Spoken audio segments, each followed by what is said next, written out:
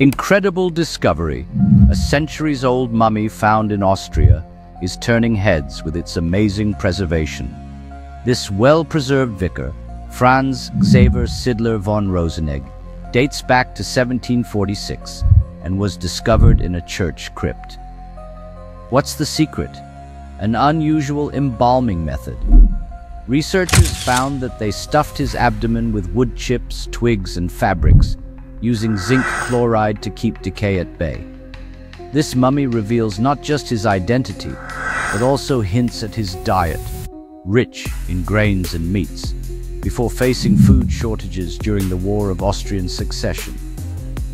This find opens up new questions about historical embalming practices, showing they might have been more common than we thought. For more fascinating discoveries, don't forget to subscribe. Agazu 123. Thanks for watching.